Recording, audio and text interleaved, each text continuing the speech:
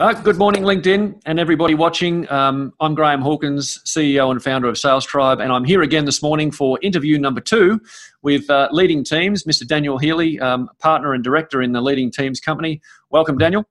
Graham, great to be back and great to hear such positive feedback about number 1. We're back again. Yeah, look, really great response for the first interview. I think the many correlations and analogies between sport and business and again, I'll get you to describe what Leading Teams does, but certainly from my point of view, being sales focused and business focused, hearing a lot of the philosophies and the frameworks that you guys use at Leading Teams is really interesting, because I've never felt like sales teams were really teams. They're a loose collection of individuals more often than not, and I think we've all struggled to get team performance in the sales environment.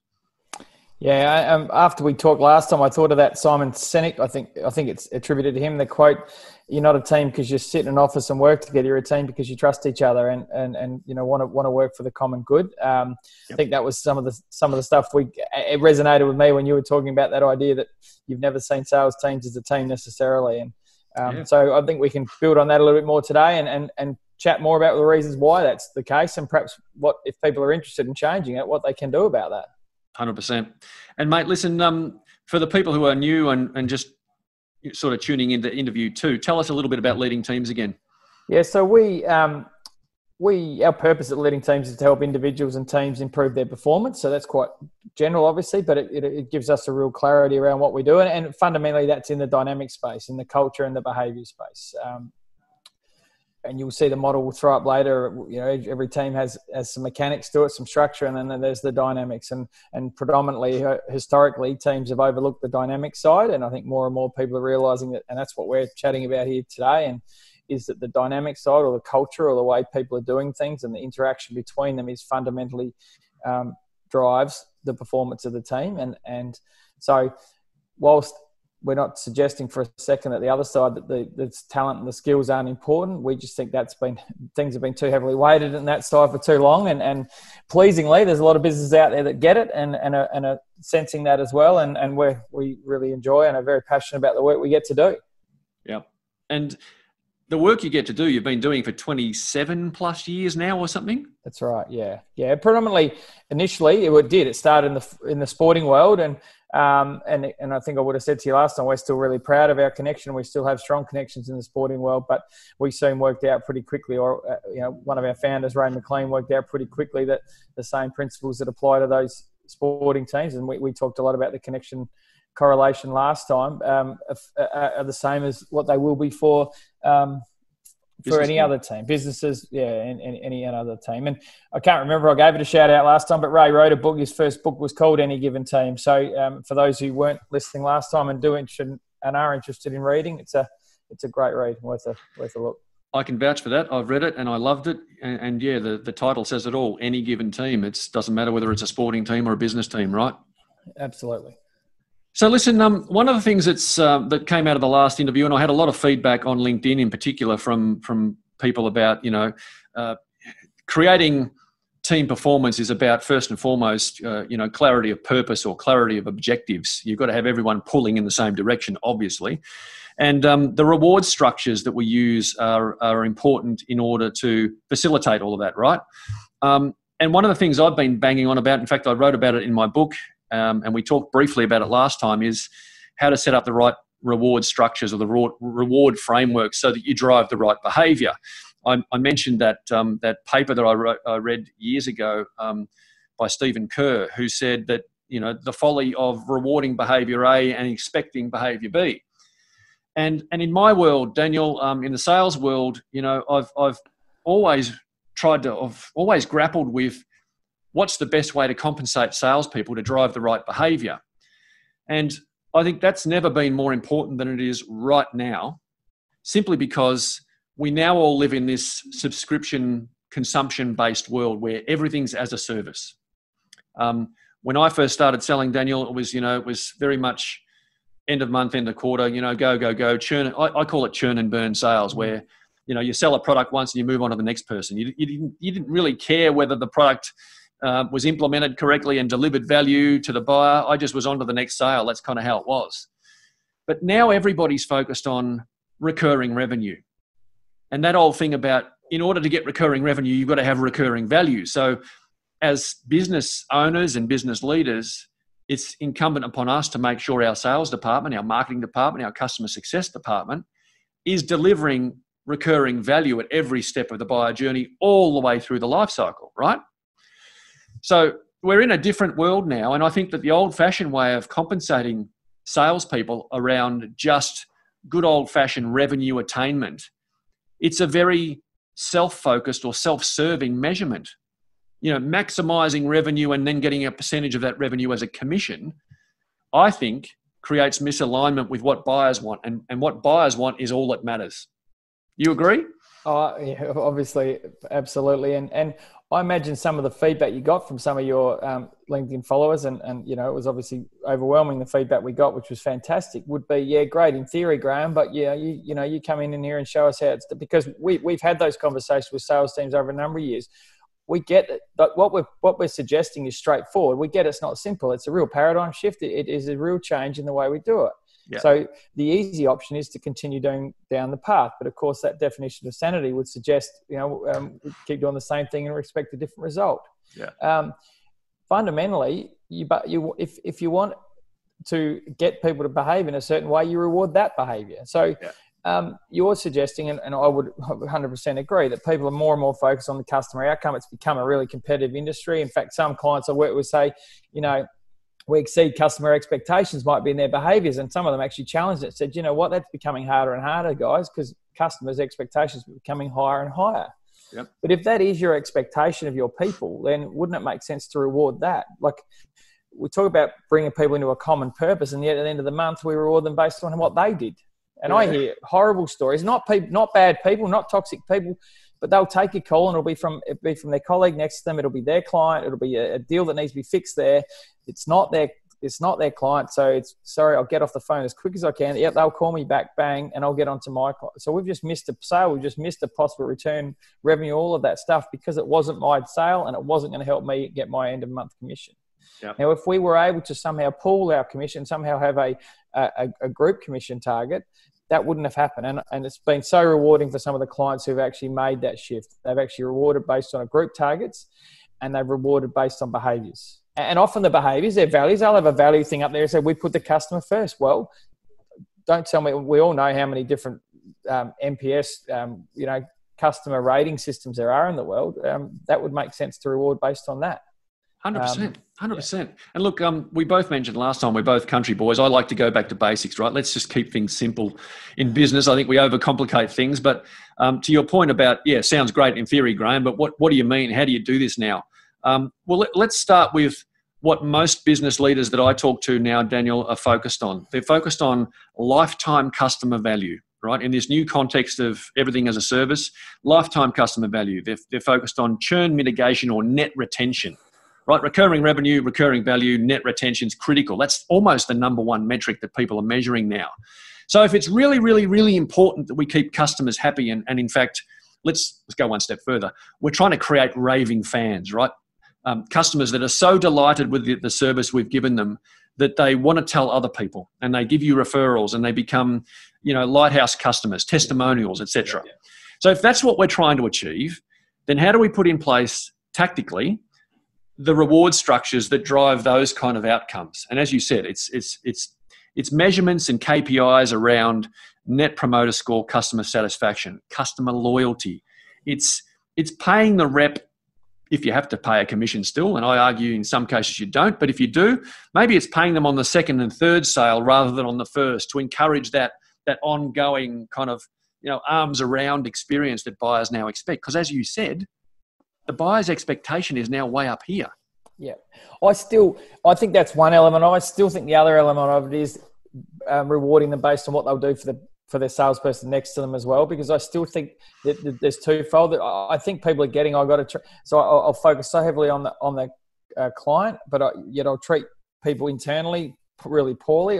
In the end, that just doesn't work either. For me, it's the both bit. What can we as a group? How can we as a group? Yeah, absolutely. As a group, you're going to get rewarded based on the return customers you create in this, or based on an NPS score, whatever it looks like. Yeah. in an ideal world for us, how that target comes about would be sit down in a room and have a discussion. Okay, guys, here's our purpose. What do you reckon is fair? Forget the number, because that'll be, in the end, that'll be probably determined by the leader. But again, at leading teams, we've had discussions where that's got decided by the group. But the actual target, we're massive. We're an empowerment model. We're massive on getting the group to buy into. Yeah, I reckon a fair way to judge us based on our customer experiences is how many come back. So we want to be judged on that for the year, because now we've bought into the target, and away we go. It's not about the tail wagging the dog. The leader will still have to see that fits in what they want to do. But if we're true to a purpose, and somehow that purpose relates to, I used the example last time with the client around simplifying finance. Okay, so that the target is get a measurement for how we've simplified finance, and how we've made it easier for people to live. And again, it might be return customers, whatever it is. But the group, one of the sayings we use is none of us are as smart as all of us. The group will have an idea, and the more we can get them to buy in, the more they'll jump on board with that target. And the results will be exciting. I totally agree, and it fascinates me, all of this stuff. I think you're right about the all of us kind of mentality. If you think about the context in business, again, I'll go back to sales, but if you think about this context that we're in, where everything is a service, lifetime customer value, focus on winning the customer, but then keeping the customer. There's some analysts now saying that about 70% to 80% of revenue now is derived post the initial sale. So it's all of this, micro transactions that happen throughout the course of the engagement. And so what we're saying there is that really the sales department or marketing create a lead, sales take that lead, and then they run with it. Hopefully they convert. If they do convert, then 10 or 20% of the revenue happens at the point of sale, if you're lucky. The bulk of the revenue is now happening down the track in customer success. So to your point about the team, customer success, marketing, pre-sales, sales, all now together as one big group. How do you get all of those people aligned and, focused on that clarity of purpose that you talk about, and then rewarded the right way? Because one of the things that strikes me too, it's kind of insane when you think about it, is the sales team is the only department in the business that gets a commission. Yep. The customer success people don't get paid commission. Yep. Marketing don't get paid. Do those people work any less than salespeople? Yeah. And what do you think that creates in that environment, in that world? And why is it done, Graham? Because that's how it's always been done. Correct. And the disconnect we see between those groups, and the salespeople are the rock stars of the group, and they're the ones that are, it's again, by nature also the personality of those salespeople will generally be the most gregarious, outgoing, and so this is challenging. But all we're looking for, and again, the beauty of our work is we don't go in suggesting any team's broken, and we understand these are things that are inherent systems in sales businesses. But we're just there looking for opportunity to grow and opportunity to improve. And the best way to do it is to engage a group, have conversation around what's working and what's not, and how can we change this and how can we make it better. Not what's broken, but how can we make it better. No, and look, recognizing and acknowledging, as you just said, that this is a complex set of problems, right? And we're dealing with this legacy of where business has come from. And so naturally there's this resistance to change, and there's this uncertainty about how do we now do this, because this is what we've always done and this is what made us successful in the past. But, to use the sporting analogy, the game has changed. The opposition has changed. The bloody venue's changed. Everything's changed. So I think it's incumbent upon all of us, as you say, to start to look at how can we improve the way we create team performance. Yeah, I agree 100%. I push back and argue a little bit that this model, what we're suggesting, would have worked 50.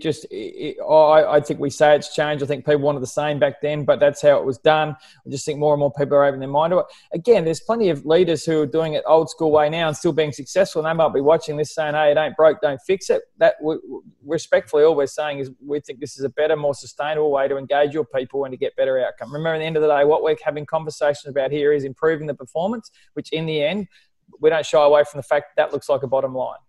I wonder if it's worth me throwing up our model, and that can perhaps help to simplify what we're talking about. Please, throw that up on the screen, Daniel. While you're doing that, I think everything you're saying is so spot on and relevant to to everything I'm seeing right now in terms of, and you said it actually last time, Daniel, in the first interview, where you said, okay, you might be doing well now, everything might be going great in your business, and that's terrific, but how much better could you be doing?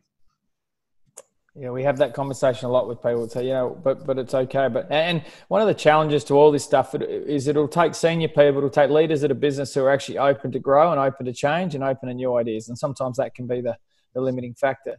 Yep. I'll flick through this. You throw questions at me, Graham, and we can just have the conversation. We'll go as quick or as slow as you want to. But obviously, it's a premise when we work with people that they're wanting to be high-performing teams. Again, when I'm starting with a group and I throw that up, I'm always jumpy because I think people might be sitting in the room saying, and the people might be watching us now saying, hang on, Daniel, we're already a high-performing team. Again, the only thing I'd throw to that is, can you be a higher-performing team? So this is all about improvement rather than making a judgment on where people are at. Yep. We talked about this last week. We've probably done it to death almost, but this idea that we actually buy into a common purpose. When I work with most leadership teams, I reckon I ask them in the group, what's the purpose? And they're pretty good. But then I ask them, how many in your staff? And they say 85. So, what about number 85 on your list, using a sporting term? What do they think the purpose is? And I guess I tell a bit of a utopian purpose story, and it's the man on the moon story. The story goes to JFK. He had a mandate in 62, I think it was, to get man on the moon by the end of the 60s, and he was doing a tour of NASA and wandering around and with all the dignitaries and saw a janitor and went over and had a chat and asked the janitor, what are you doing? And the janitor said, I'm helping put man on the moon. Some of your followers might have heard the story before, but it's pretty, if we put that in context, that was 7 years before Neil did or didn't set foot on the moon, depending on what you believe. Yep. And this janitor was cleaning toilets. Yep. I always ask people I work with, who is responsible for that answer? And some say the janitor, and I said, no, not really. And in the end, someone worked out it was the leader. It was that janitor's leader. It was someone above them. Yep. Culture is set by our leaders. Then I asked the question, what was the outcome of the janitor having an attitude like that? And someone gave me a really good answer recently. They said, bloody clean dunnies. And that's the reality of it. You've got an engaged person who wants to play their role for a team because they feel a part of something bigger. If that person in your sales team, something bigger, is a bigger paycheck at the end of the month, then you're going to get limited outcome from them. Yep.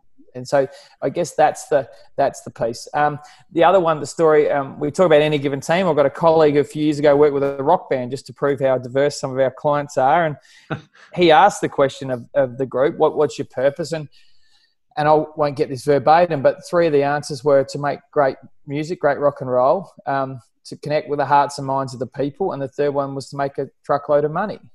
Now, the problem there, of course, was that was 3 very different answers. Yep. And it wasn't my colleague's job to say, I like the third one, go for that. It was his job to get them to all see how could they all look, how could they all live together in those worlds, or how do they come together with a common one? Because until they get that, they just won't be aligned. Yeah. And look, winning the hearts and minds of your fans as a musician versus making a truckload of money, they're 2 totally different goals, which then require, I imagine you're going to talk about this in a second, totally different tactics, right? Yeah, or could have taken them in very different paths, right? So, But if we don't have that conversation up front, and again, amongst exec teams, I'm sure it's happening. It's the ability to bring on the rest of the team, just like that janitor, to maximise the performance. So that's why we think the purpose question up front is really important. The other beauty of a purpose, and again, if I go to the example I used with the finance brokerage mob I talked about last time, we simplify finance. You notice with their purpose is it's simple, it's not corporate speak, it's not 30 words long, it's something they can remember, it's something they can attach to, and most importantly, when they're discussing whether they're going to do X or Y, the question can ask is, does it help the client simplify finance? And if the answer is no, let's stop doing it. Yeah. And of course, a lot of internal bickering and bullshit and politics that goes on in business can be stopped if we ask the question, hey, is what we're doing now helping us achieve our purpose? It takes real discipline, I imagine, to keep everybody on that singular focus. Yeah, but first and foremost, they have to believe it and buy into it in the first place, right? So if you've got a document that's sitting in the top drawer somewhere with this 30-word purpose statement that someone created at the last strat plan, and that's where it sits, well, there's no discipline involved because no one, I often ask a group, what's your purpose? And there's some red faces and they're looking down. No judgment on it, but that's the reality. So when we make it simple, when we make it connect to us, when we make it us, it's something we want to get out of bed to do, then we're a chance. Then it still does take discipline after that, as you say. Yeah. Yeah.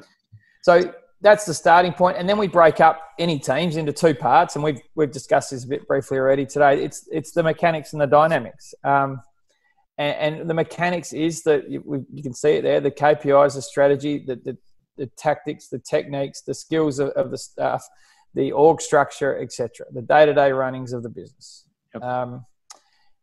And the other bit is the space that we get to work in, and that is the culture and behaviours, the dynamics. Yep. Graham, when I ask groups, I draw a pretend line down the middle there and ask groups to give me a percentage of time they think most organisations spend in the mechanics versus the dynamics. I don't think I've ever had anyone answer it less than 80%. I've had it probably up to 99, anywhere between there. 80% mechanics, 20% correct, dynamics. Correct. And again, that's the minimum. Often it's 90, 95. And I don't tend to put them on the spot and say, what about your team? But it's just in general. But often they'll refer, well, we're 99. Now, I'll throw it to you without notice. Why do you reckon, because I think most people, as I say, would agree with that. Why do you think it is that we spend so much time in the mechanics? There's a couple of pretty valid reasons, I guess. Well, I think it relates to the first bullet point there, right? The KPIs, the measurements. That's kind of, for me as a sales or a business person, we all get, okay, what's my goal? What's my daily activities look like? And how am I being measured? Like, what's my boss going to say if I don't hit certain KPIs? So we naturally default to operational, inward focusing KPIs, I think. Beautiful. Tangible, measurable. Absolutely answer. We set it up. You're right. The KPIs is there.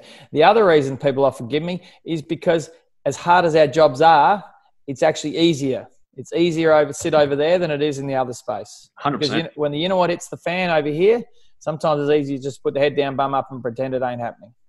So that would be.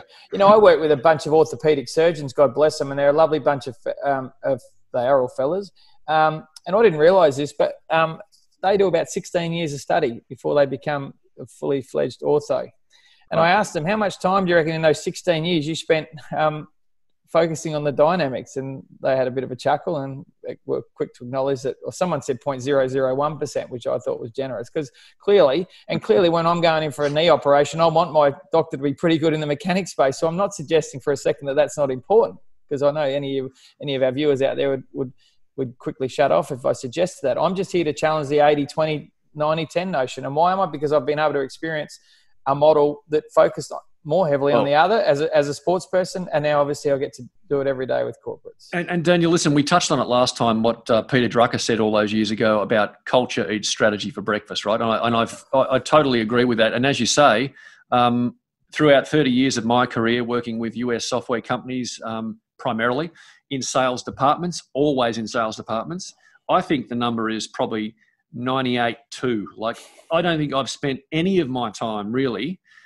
focused on cultural behaviours in the dynamics. It's all been about, sales is a numbers game, Graham. Just keep hitting the numbers, keep hitting the KPIs, keep operationalising everything you can do, and just crank that handle a little bit harder each year so that you can get some growth, Yeah, and our experience would be your 2%, which maybe, let's even say 5 is the annual, let's go away for a day. We get a lot of calls in October. Can you do something with our team before Chrissy? What for? Just a bit of a team building day to G 'em up going to Chrissy, Yeah. We're obviously able to respectfully decline and explain that if you want that, then there's a paintballing place down the road, or there's a pub that you can go. So absolutely. So again, not to suggest that it's not important, but I think Richard Branson's line is recruit on attitude and train them up. Now, having said, we know there needs to be a technical, depending on the role, an ability and a skill there, but we're trying. Our model is trying to skew the focus away from that. Understanding, you'll see further down that we've split the dynamics and mechanics. You'll see further down that they absolutely are intertwined. They're not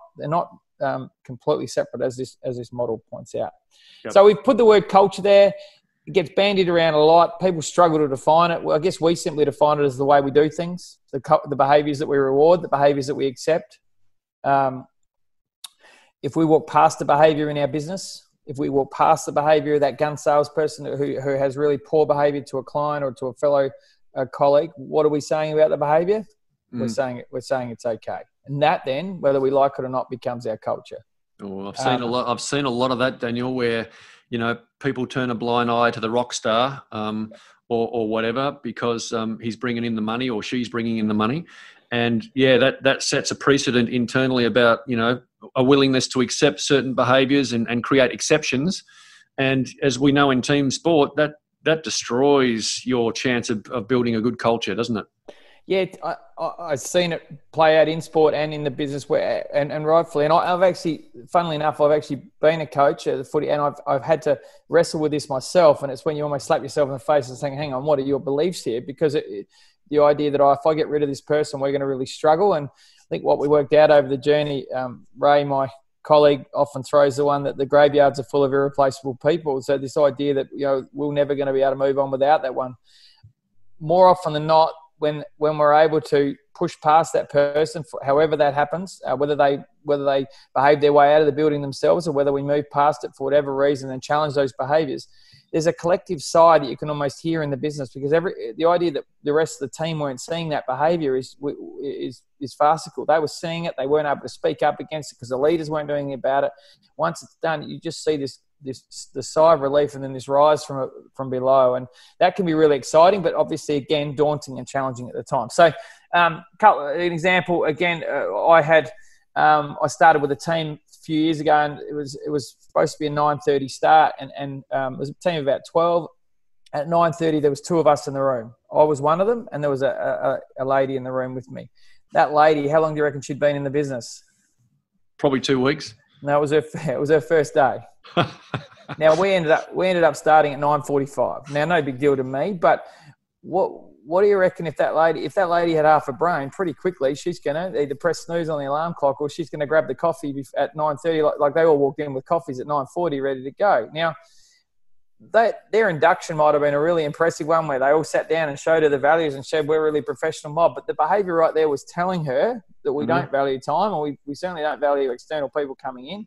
And 9:30, 9:45 is close enough. Nothing toxic or terminal, but that reality was, whether she liked it or not, that was the culture she was walking into. And it's disappointing. I've seen in my own career, Daniel, so many situations. In fact, even with my own teams, I will say to those people, listen, I don't care about words. Words are cheap. I only care about actions, because that's what tells me what the real culture is. And yet turning up late to meetings, that's a classic, isn't it? If you don't care enough to be on time to an internal meeting, do you care enough to be on time for a customer meeting?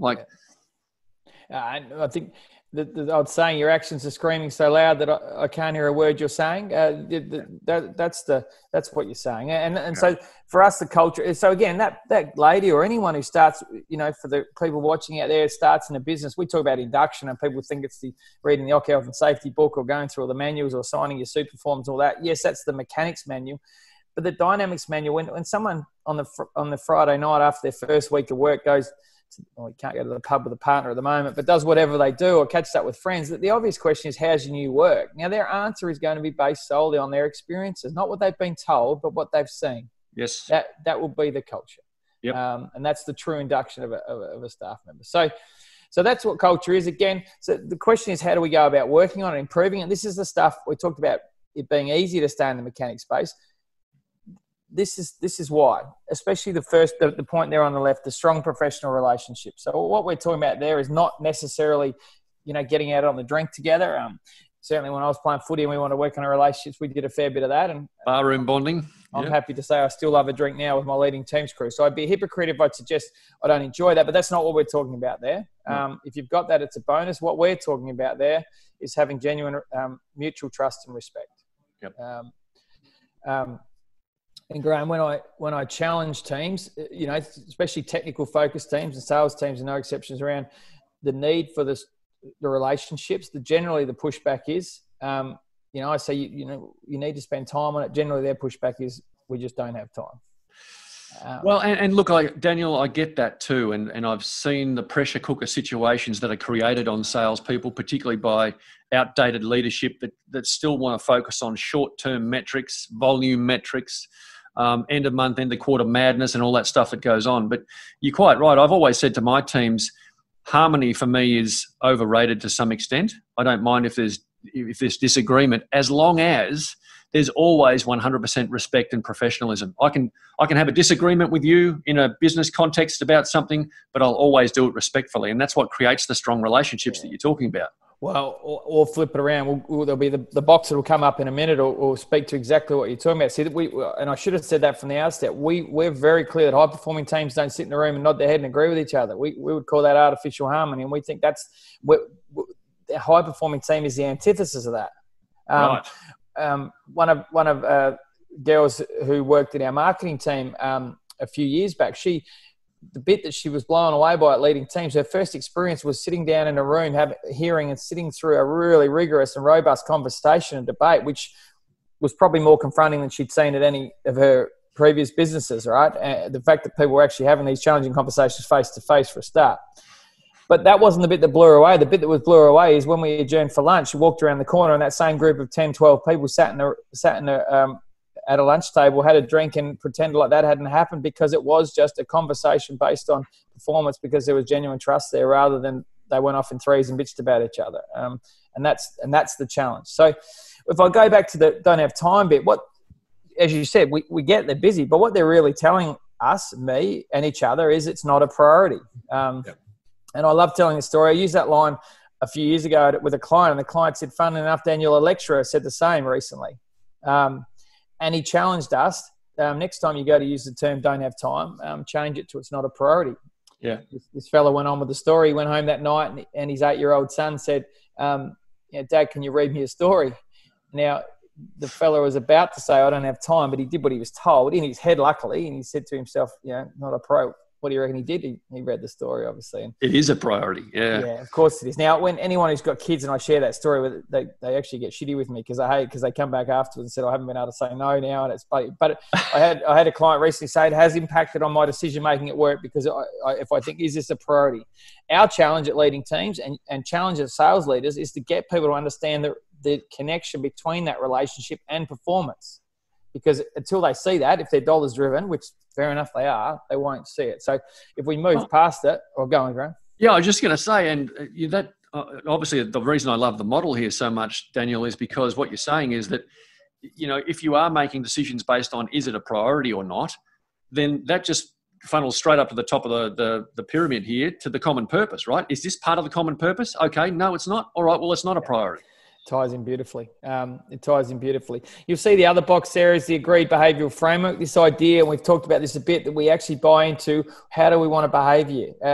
Rather than the boss come in and tell us, the agreed bit in our importance is really important. The idea that we'll ask the people for a set of behaviours, values, how they want to exist. Now, we get new staff all the time. We can't stop the work every time a new staff comes in and, hey, we need to update the agreed behaviours.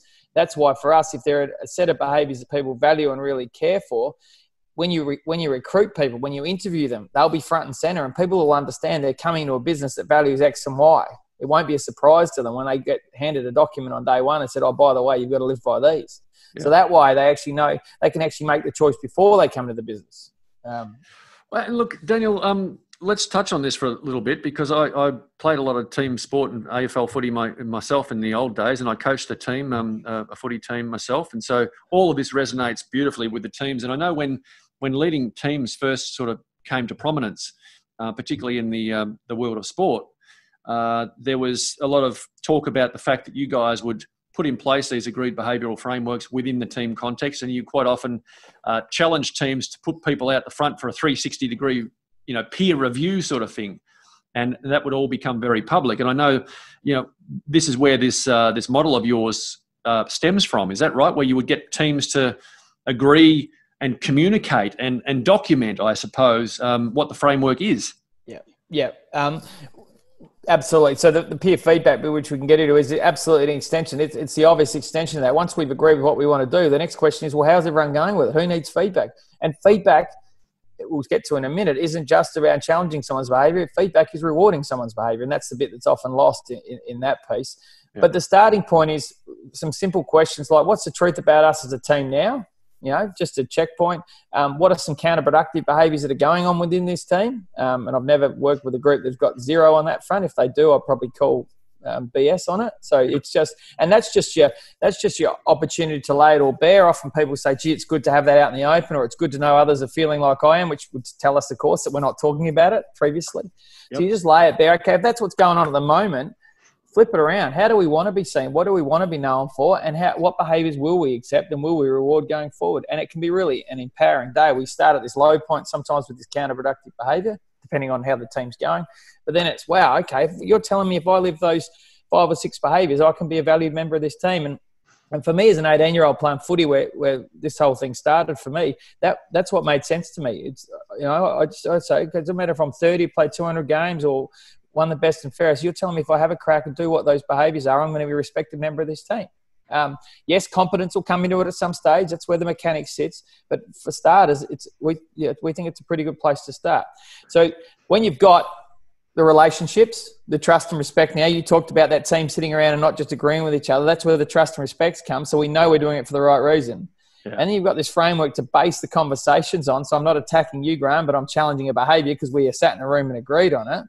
You end up with what we call genuine conversations. Yeah. Your viewers will know them as tough, rigorous, courageous. Gee, I heard someone recently tell me they went and did a fierce conversation course, which scared me a little. I didn't know whether that just meant they stood at either side of the room and screamed at each other for half an hour, because when I hear the word fierce, obviously it sounds really combative. Yeah. We use genuine for a reason, for that very reason, because it's a lot of it's around self-talk. If I'm telling myself I've got to have a tough conversation, there's a fair chance I'm going to put it off. And certainly if I tell you, Graham, that I want to have a tough conversation with you, I'm sure you're not going to come into that in an overly positive frame of mind. No.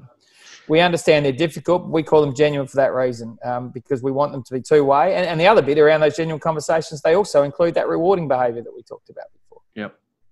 And, one of the things obviously that comes in here, Daniel, and you can talk to this, no doubt it's probably coming up on your model, but the whole idea of constructive feedback, most salespeople or business people are not good at any kind of constructive feedback, or any kind of negativity around what they're currently doing, or criticism. People just don't take criticism very well, do they? And that's where, and we're really strong with this when we work with clients, and it might be a bit semantics, but we think it's really important for the self-talk and the team talk. That's why we throw the word criticism and constructive criticism out the window, because we think if you go back to that strong professional relationships box, if there's trust and respect in a relationship, Graham, and I challenge you on something and there's trust and respect, you're going to think that I'm doing it because I care about you and because I want you to get better. So fundamentally, if we have that relationship, there can never be such thing as bad or negative feedback, because all I'm doing is I'm just trying to help you. Yeah. Now, of course, if we don't have that relationship and I deliver it poorly, different story. But that's why the model goes like it does, with those two sitting above the genuine conversations. Makes sense. At the end of the first day with groups, often they'll say that one of their commitments will be, I'm going to go and have more genuine conversations. And I always say, God bless you for your commitment. But the reality is you ain't going to have more genuine conversations until you've worked on the relationship bit first. Or indeed, if you try to, it won't be received still well until you've got some of that trust and respect. So, yeah, it interests me how this unfolds, Daniel, and I'm fascinated really about how often you've seen in your dealings with businesses, not so much sporting teams, but the business clients that you guys have got. How often do you find the sales department has got, when you walk in the door, before you even start your programs, when you walk in the door, how many of them have actually got an agreed behavioural framework, or even just a written down common purpose? Have many of them done that already? Yeah, I would say 70 to 80% of the clients we work with would have something there. Now, if you asked me, a different question was how many would be able to recite it and how many would put their hand on the heart and say that means a lot to them. That would be a different percentage altogether.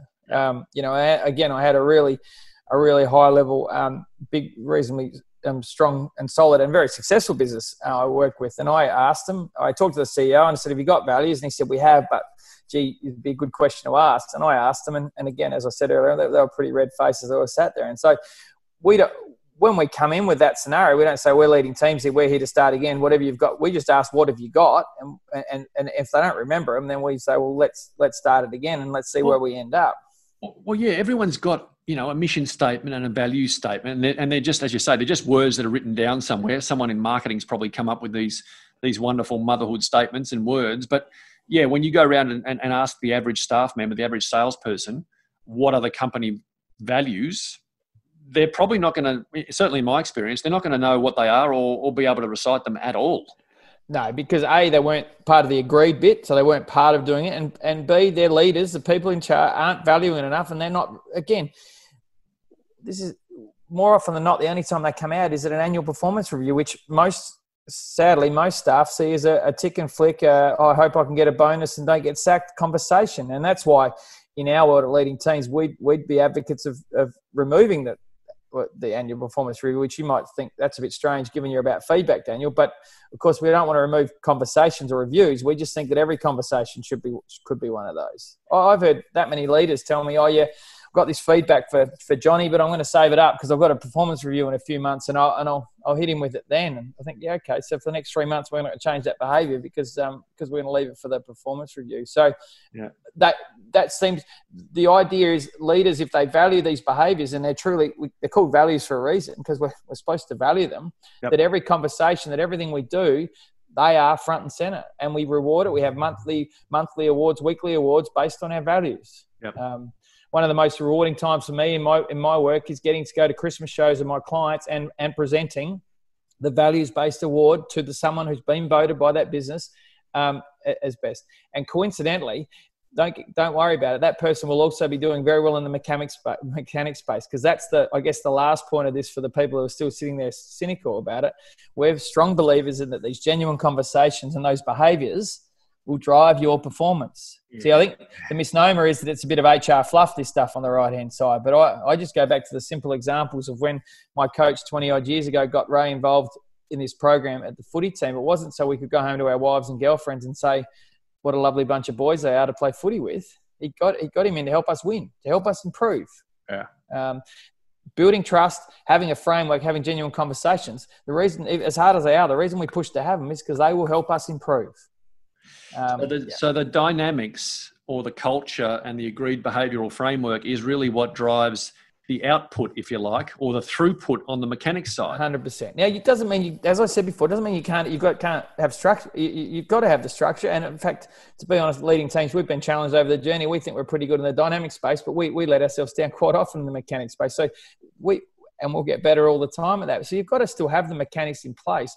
But it's the other side that will drive that. I'm not suggesting for a minute that we don't. This is about high levels of accountability. Again, there's a bit of a misnomer. It's a bit of a fluff. It's an easy way out. Everyone gets a say. Absolutely, everyone gets to create their world. But the downside for everyone is it's their job then to uphold their world. And now you've got to live by it. Yeah, but you can't go back to the boss when someone next to you is doing something you don't like. No. We've got to build that trust and have that genuine conversation. Yep. And that's where it gets hard, right? First day, people love it. Oh, wow, I get to create this world. This is great. Oh, but you mean you're going to come back and review me? And you mean I might get feedback based on this? Wow, this is challenging. Daniel, there's obviously a hell of a lot of thought and research and thinking that's gone into this. And obviously now you've got 27 years of experience in rolling this sort of program out, and I'm sure it's evolved. But if there was a really simple takeaway from this interview for people listening, what other than contacting leading teams and getting you guys in to help them, what would the average sales leader do right now in terms of trying to pull together something on the dynamic side or the culture side? What would your suggestion be? Yeah, I guess the bit that as I do this and I think about is if you ask those sales teams to review how they go with the relationships, I reckon most of them say, oh, I do a lot of this stuff with my clients. So again, it's that internal, that one-on-one focus because I've got to drive that number $1, which is brilliant. So I think salespeople inherently are better at doing this stuff than perhaps engineers or others that are really technically focused. So for me, their personality lends itself to it. But I'd be asking that leader to think about what's the connection like within your team? What are the levels of relationships like with your team? Even asking the question, what levels of rigor are there in the conversations? Yeah. And the even harder one to ask him or her is, do you think your team are able to challenge you? Do you think your people, and we might next time get into a model we use around relationships to assess the depth of relationship. Can people actually say what they think? Can people call you and challenge you on it? Yeah, look, again, in my experience, and I'm only one person with my limited view on the world and my experience in over 30 years of working in different sales departments, but I think if you spoke to the average sales leader in the average business right now, anywhere in the world, any industry, and you said, does your team, your sales team, live by a common purpose? Let's start right at the top. What is the common purpose? Most of them will say, our purpose is to hit the numbers, hit the quota. Then for me, that's you've led me beautifully. If that's the case, mate, then that's the takeaway. The first point would be sit down with the group and say, hey, why are we all here? And if their answer is to make money, then respectfully push back, because that ain't going to get you as far as you want to be. Making money will be an outcome, but why are we here? Try and connect to their clients, to each other, to get them out of bed to come to work for you and with you. Yeah, mate, this is a fantastic model, Daniel. Is there more on this slide to go through, or have you? That's it. That's it. Yeah, I always say pretty straightforward. We haven't resplit the atom or anything. The challenge is it's not simple, because it takes that hard work and persistence, and it takes a group of people to jump on board. And sadly, with a model like this, or not, depending on how you look at it, that if this gets momentum up, we lose soldiers because of the stuff we've talked about. But that only happens until the culture is being really clearly articulated, and a group of people are coming over here. Someone will get stuck here, and more often than not, they'll actually find their own way out of the building, because I can go down the road and behave the way I am. And that won't make them wrong. It just makes them wrong for our business now that we're going in this direction. Well, mate, yeah, simplicity is the ultimate sophistication, and we're dealing with very complex problems here. We're talking, I suppose, some people might be sitting there listening thinking we're talking very glibly about what is a really complex set of problems. But this framework, I love it, because it resonates with me, because I've spent time in the sporting world, and I've spent time trying to run sales teams, and I've never been able to get any sort of cohesion with a sales department, primarily because of this dysfunction between mechanics and dynamics. So I think it's brilliant. I absolutely love it, and I recommend anybody that's watching or listening to this to reach out to Daniel and the guys at Leading Teams, because I think if some of that can't help you, what's on screen right now, then something's wrong. Yeah, but look, I'd like to explore this a little bit further, Daniel, in perhaps another interview or two. So are you up for another one perhaps next week? Yeah, let's do it. It'll be good. Look forward to it. All right, awesome. Well, let's leave it there for now. And yeah, thanks again for your time. It's an amazing model, and a lot of thought-provoking ideas there. But let's talk again next week. Thanks, mate. Look forward to it. Cheers, Daniel.